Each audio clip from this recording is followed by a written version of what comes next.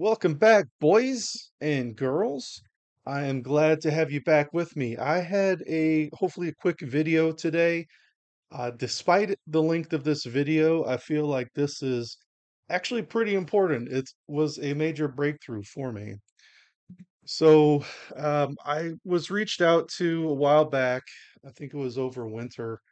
Matt Sanford. I'm sure you've all heard of Matt. He has a great YouTube channel. And if you have not subscribed to him, well, subscribe to me first, obviously. Uh, but then after that, go over to Matt's channel and check it out and subscribe. He has a ton of great content. And I think he's so busy now that I don't know that he's made many more videos, but um, lots of practical things you can go over there and learn from. But at any rate, he reached out to me and said, what's going on with the idle integral error? Nothing I do ever makes it change. It's always the same. It has a mind of its own. What's going on?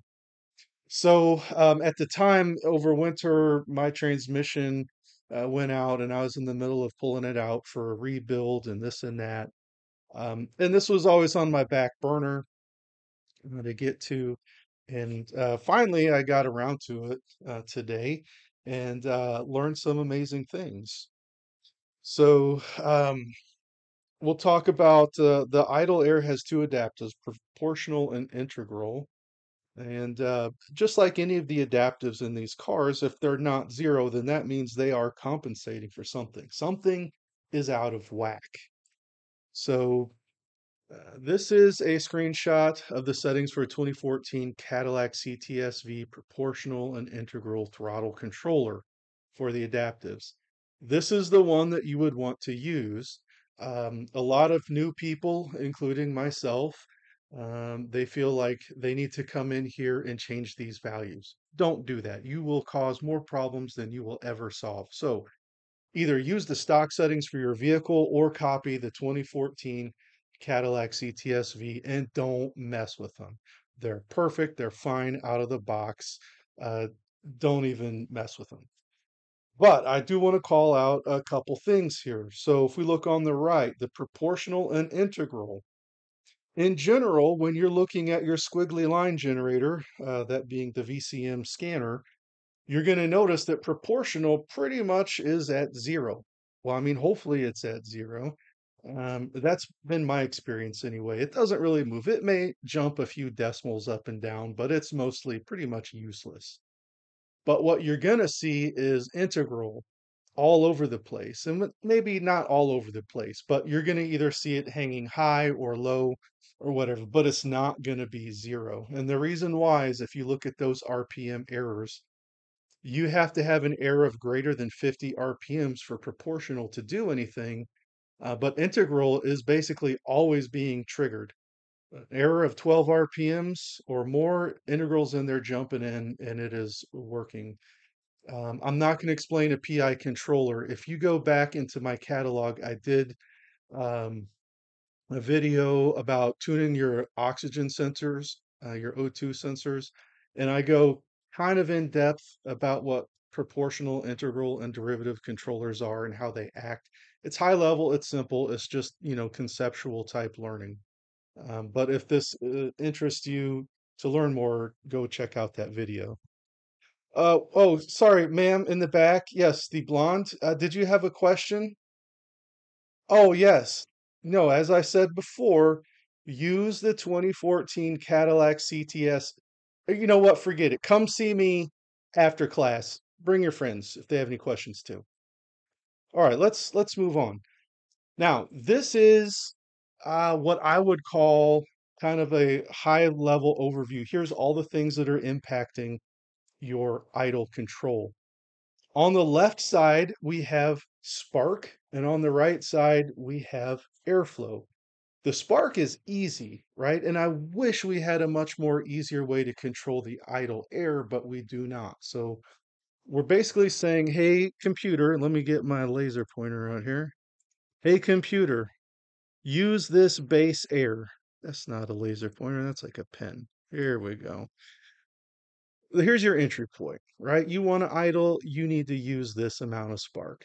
If you go under or over, you need to, reference these adaptive spark tables to control the RPMs.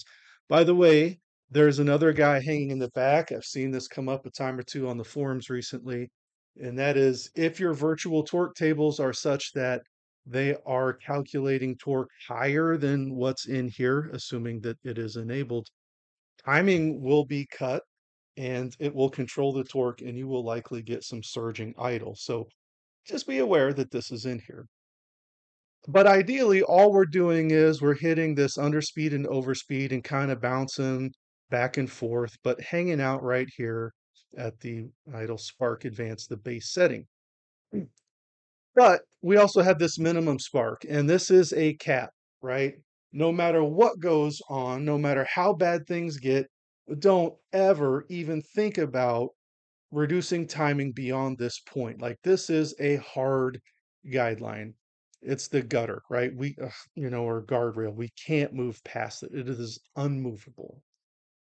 All right, that makes sense. And I wish we could do air like this for idle, but we can't. So what we have over here, if we look on the right side of over air, the ECM has idle desired airflow. And by the way, this PID and a few other PIDs I'm about to reference, there is a chance that your ECM, well, maybe I should say HP Tuners, has not mapped these in your scanner. I can't control that. I'm sorry. All you can do is ask HP Tuners to add them. Fingers crossed, they will do that. But idle desired airflow is what the ECM says, I think I need this much air. And then from there, we have this PI controller. And so it's kind of bouncing back and forth between here. And then we do have a safety cap down here. Base running airflow final minimum. So that's saying no matter what you decide here, and no matter what the PNI controller tell you to do, there is no way in heck you can ever go lower than this amount of air. Now, I'm going to pause here and I'm going to say, how do people tune idle? Well, they'll throw in a guess for spark and probably use the stock settings here. And then they're going to come over to here and then they're just going to start pumping up this airflow final minimum. Now, that's crazy to me. Your beginners and professionals alike are basically using this base running airflow, and me too, right? I'm not throwing anybody under the bus. It's just kind of how we understand this thing to work. That would be like using the minimum final spark to control your idle timing. We don't want to use this guardrail to control timing. So why are we using this guardrail here to control our idle air? So basically, air is going to bounce off this thing. Bounce, bounce, bounce. You're not going to get like over here kind of a natural oscillation between high and low, right? You're going to bounce off this and then it's going to shoot back up and it's going to bounce, right? It's really not going to just kind of casually just float around in here like we want it to. Okay, so I had a aha moment when I was looking at the values in the scanner, and I'm like, well, what is idle desired airflow? How is that being calculated or determined or whatever? And so I noticed there's a relationship. There's idle SS airflow, which I'm going to assume is not super sport airflow, but steady state airflow.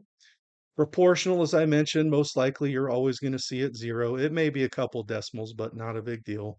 And then we have idle integral airflow. And mine is always kind of in this range 2.3, 2.45, something kind of in there. When you add all of those up, you magically get the idle desired airflow.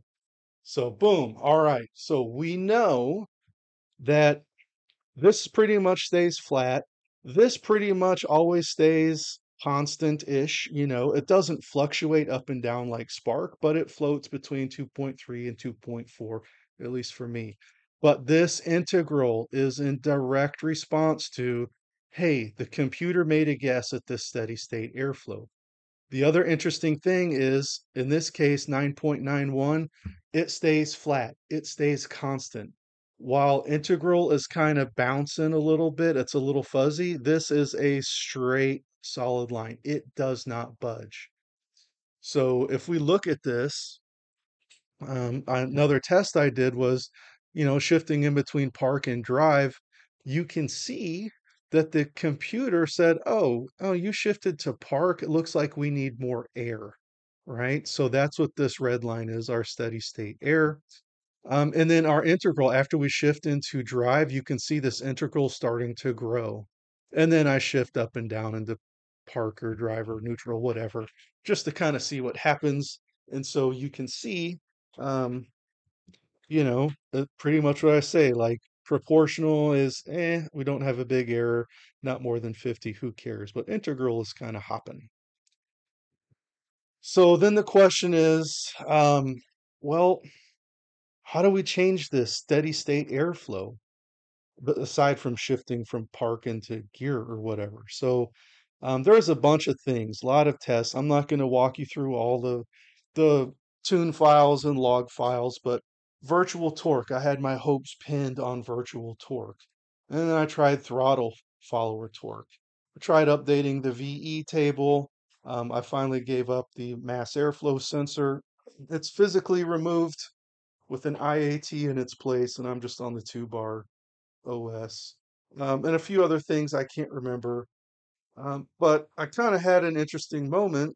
I was in the scanner and I went to the bidirectional vehicle controls and I bumped up the commanded idle RPMs to 850. And when I did that, we see this corresponding steady state jump. And this was in park, right? So we could see, okay, so something is going on here. We need more RPMs without changing the idle, or sorry, the timing.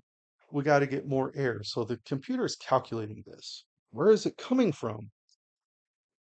So, the fact that the idle, steady state air is always flat, it's not fluctuating with RPM and map and timing like everything else. There's something in the background controlling it. Like it's a predetermined kind of calculated value. And so, my thinking was, well, we know the computer knows the RPM that we want, and it knows the timing we want it to use. So it has to bridge that gap. How much air then do I need to make the certain amount of torque to hit that RPM?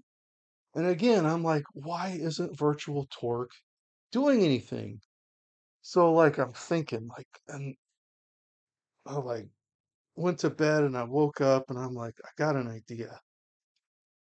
We'll get to that in in a second, just a teaser. So, this is kind of what it looks like. The idle control is controlled by PIS, proportional air, integral air, steady state air, and then spark advance.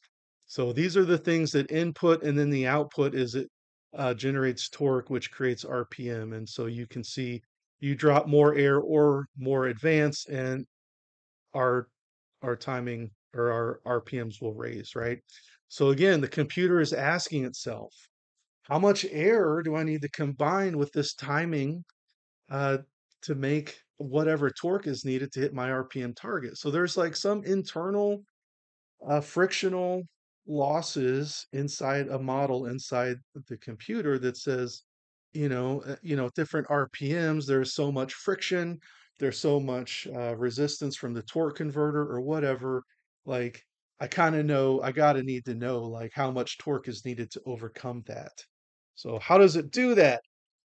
MBT, baby, max torque timing. This is what I found. I will call your attention. HP Tuner says we do not recommend modifying this table. So, and it's funny timing, no pun intended, but I just did that video on ignition timing, RPM, and burn speed, all really talking about maximum base torque timing. So, this is the theoretical spark advance that delivers maximum torque.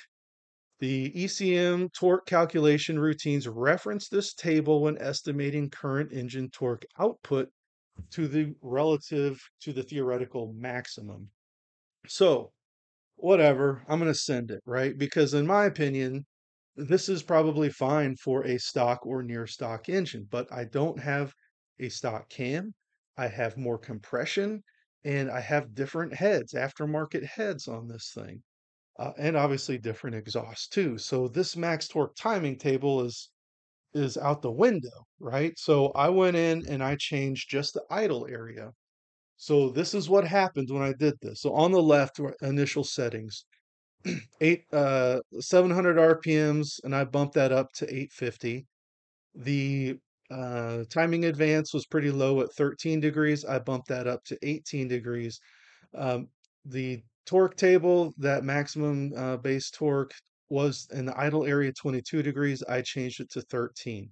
So these are the kind of the metrics that I'm looking at to determine if this is positive or negative. So you can see our steady state air went from 9.91. This is in gear, foot on brake, idling, dead stop.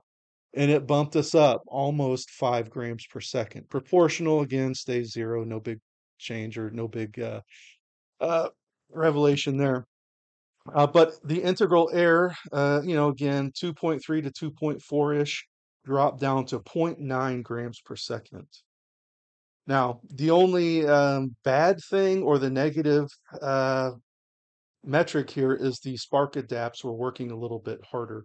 So you can see overall there was a range of about 7.3 degrees of spark advance, and now we went to 9 degrees. So, but again, keep in mind these initial settings and results. This is what I've been working on. Like I've been polishing this idle for a long time, right? And so obviously my integrals is better, but it's not zero, right? Oh yeah, also I finally got the map to drop by 4 kPa, so that's nice. And there was also an overall tighter RPM control, it tighter by 25 degrees. So that's interesting too. Oh, I guess that was the last slide. So anyway, I'm not sure if you guys feel comfortable or not modifying this table. It's probably not for everybody. I would say this is advanced, this is experimental, maybe something to think about. Um, and again, all you really need, I think, to make this happen is that idle integral air. So hopefully your OS has that mapped. And I would be very curious if you want to do a test, drop that MBT table in the idle area, try raising it too, and see how that impacts that integral. Anyway, I hope you got something out of this. You found this interesting. I think it's interesting. If you wouldn't mind, click the buttons down below. Let me know what you think. And if you do a good job tuning, I'm gonna see you in the winner circle, baby. Later.